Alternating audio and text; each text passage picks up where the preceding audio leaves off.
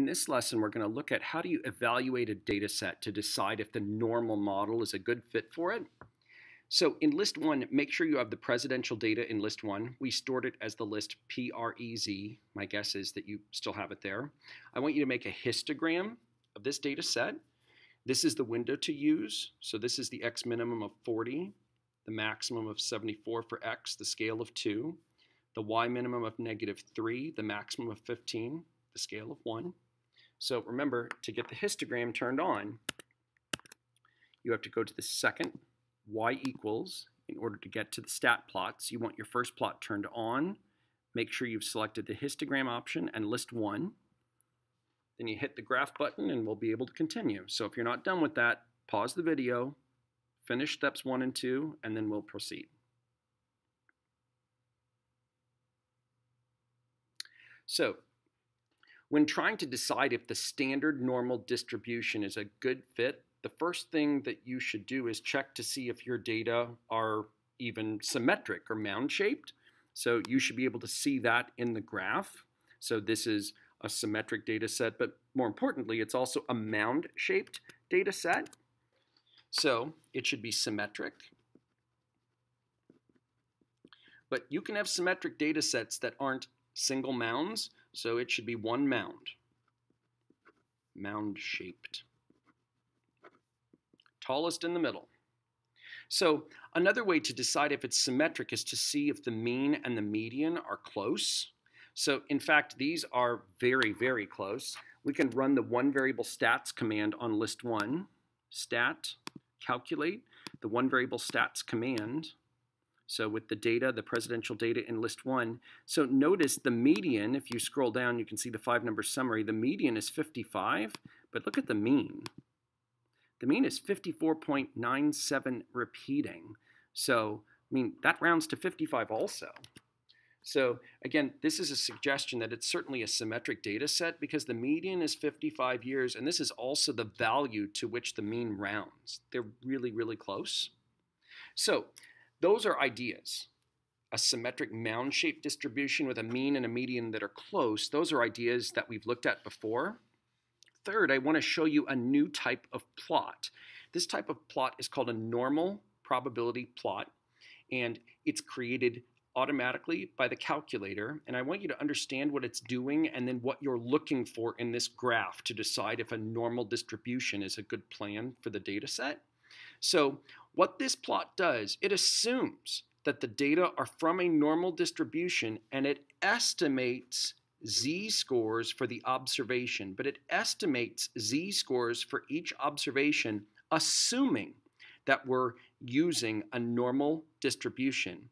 So in order to graph this plot, because we're using the actual X values to plot your window, you can use the same 40 for a minimum, 74 for a maximum, and a scale of 2. Those are fine, but the Y values, the outputs in a normal probability plot, those values are estimates of Z-scores. So most of the time we have Z-scores between -3 and +3. So that's the best Y minimum and Y maximum to use, and then we'll just use a scale of 1. So those are the criterion for the window here. So for the window, we can keep the same X values, but for the Y minimum, keep it -3, make the Y maximum 3, a Y scale of 1 is perfectly fine. But to get the normal probability plot graphed, the next thing you need to do is press the second button and the Y equals button. We're going to go into plot number 1, which you should already have turned on. Press the down arrow, and we're going to scroll through. By pressing the right and left arrows, you can scroll through the different types of plots. It is the very last plot that you want to choose. So it looks like a little line. It's after the 2 box and whisker plots. So that's the normal probability plot.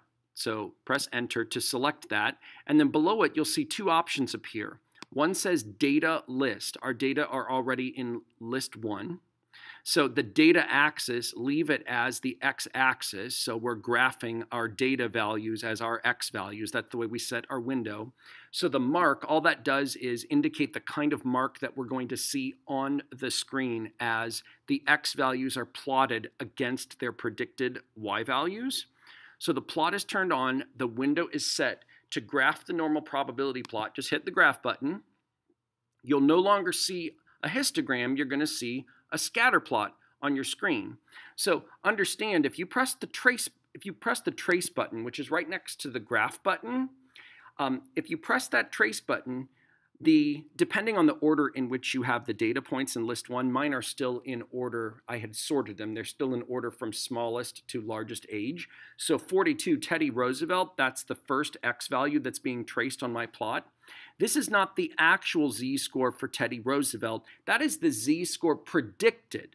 Assuming that the data come from a normal distribution, we would predict a z-score of about negative 2.29 for this X value of 42. That's not the actual z-score, that's the predicted z-score of the normal probability plot.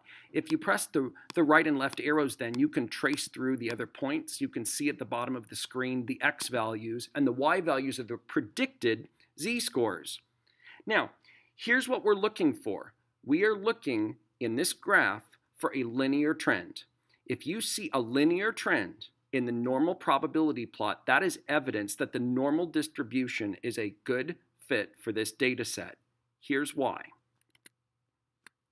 So, first of all, a normal probability plot with a linear trend suggests evidence that the original data really can be modeled with a normal distribution, and that's because z-scores are a linear transformation of the data set. Look at the z-score formula. The z-score formula says take your observation, x, subtract the mean, which in this case is 55 years, divide by the standard deviation of 6.6.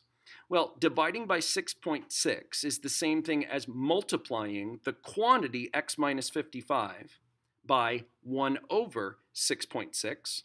So now you can take that quantity 1 over 6.6, you can distribute it then to the x and to the 55, and so you can rewrite this as 1 over 6.6, that is multiplied to x, minus the 55 divided by 6.6. So, but subtracting the 55 over 6.6 is the same as adding the opposite, and what I want you to see here now is we have a linear form. So the z-scores are the outputs. The inputs are the x values. Those would be the presidential ages. That's our data.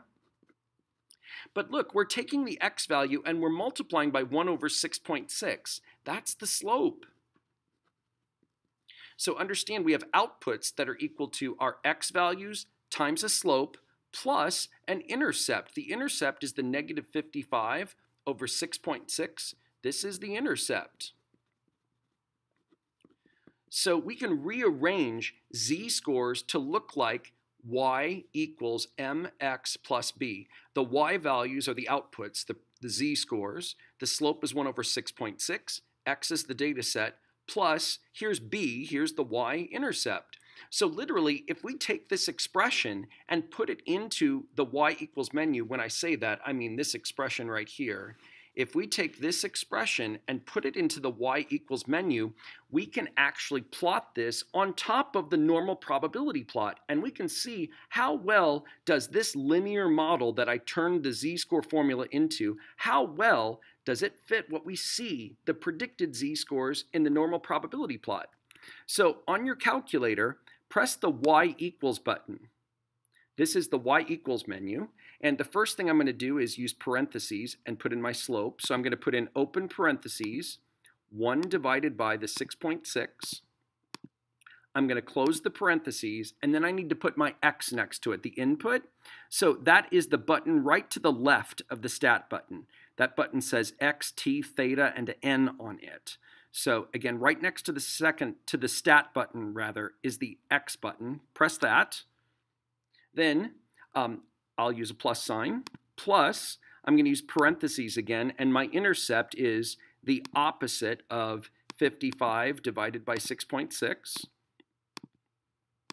Then I'll close the parentheses on my intercept there. So literally what we're about to do, if you press the graph button, you'll see the normal probability plot, but then at the same time, you will see the line. we turned the z-score formula into a straight line. And if you notice on this graph, the straight line, the z-score formula, the straight line that we just plotted, follows the linear trend very closely in this normal probability plot. So a linear trend in the normal probability plot suggests that the normal model really is a good fit for this data set. So in the next video, we're going to do the fourth and final piece of what you can do in order to evaluate whether the normal model is a good fit for the data set, and that's checking the empirical rule, literally checking to see if you get about 68% of the data within 1 standard deviation of the mean, 95% within 2 standard deviations, and then about 99.7% within 3 standard deviations of the mean.